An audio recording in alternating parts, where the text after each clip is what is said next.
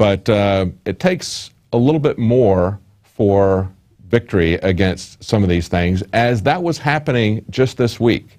The EPA is now proposing new regulations that will make breast cancer, which the gene test was all about detecting your risk of breast cancer. Well, now that risk is going to go through the ceiling if these new EPA regulations are going to go through. And in an article today, Natural News pointed out that this is a time where the EPA is looking at getting public comment, and very few people are leaving public comment. They say this is an urgent action alert from Natural News and the Health Ranger. Public comments are due by July 1st, that's only a couple of weeks away, to object to new EPA regulations which are already in place allowing glyphosate contamination of food crops. Now that is Monsanto's Roundup, that's the scientific name for it, glyphosate.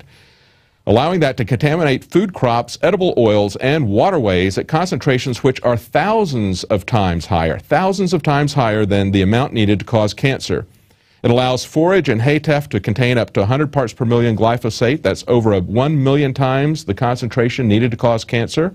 It allows oilseed crops, such as flax oil, canola oil, soybean oil, olive oil, etc., to contain up to 40 parts per million of glyphosate, over 100,000 times concentration needed to cause cancer.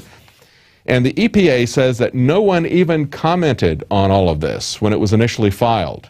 And there were no comments received in response to the notice of filing. Since then, a total of only 396 people have posted a public comment at the time of this story being published today. That's right, only 396 people had left a comment.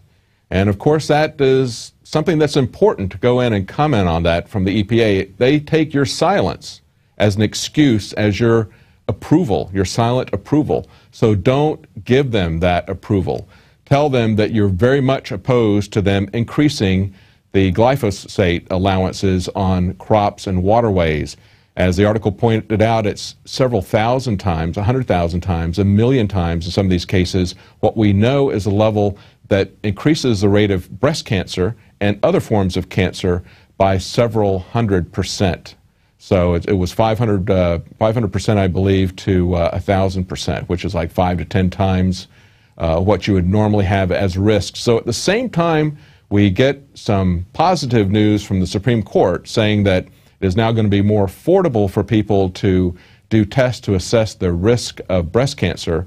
The EPA then turns around and is proposing regulation that is going to allow Monsanto to have Roundup runoff that is going to send the risk of breast cancer and other forms of cancer through the roof.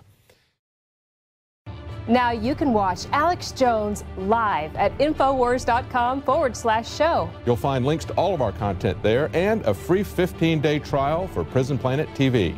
You can also browse the network, the InfoWars Nightly News, and over 60 movies and documentaries all together in one place. You can watch the Alex Jones Radio Show live as it happened. So check it out, Infowars.com/show.